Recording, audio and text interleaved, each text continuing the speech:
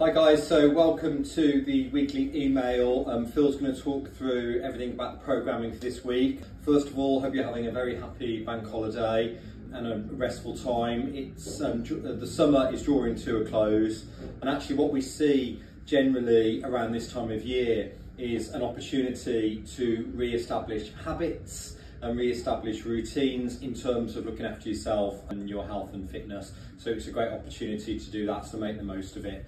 Also, just really wanted to say quickly, we are looking forward to Battle Cancer. We've got Greg Hobden, Tom Williams Way, Colin, Ed, and potentially Ollie, and Richard Slifer is coming back to do Battle Cancer with us. Out of the Strength Advanced membership, we're really looking forward to Battle Cancer. Below, we are going to share the link which you can send to friends, family, whoever, post it on your socials or whatever, to help us raise money as a gym for the Royal Marsden's Urology Fund, which we're working closely with DEC to raise money for. So happy bank holiday. Over to Phil to talk about programming.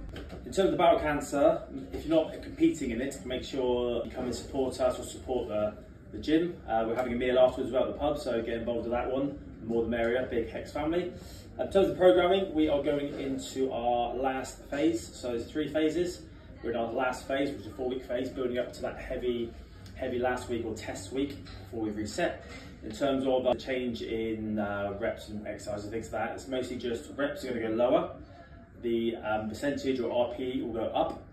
The main compound movements, they're going to be the same. They're just going to get a little bit more heavy, more volume, and the accessory exercise is going to have a little change up. Well done for your testing for your skio this week. I think currently Nick is winning on the 131. Nice. If you did it, great effort. Obviously that's your time, your foundation time you have to improve on, but that was the test for this week.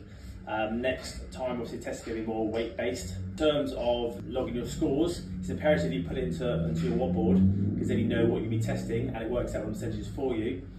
If you don't know what you're doing in terms of, you haven't been recording that, there's a little poster on the desk in the main gym, and it shows your percentages. So rather than just guessing, you want to be really accurate on what you're doing. That's the only way you're going to increase those weights in the test week and then to reset, because obviously what we're trying to do here is just progress and get stronger and stronger. Lastly, it's the sports day on Friday the 30th, so this Friday. Exciting stuff. It's going to be a big event.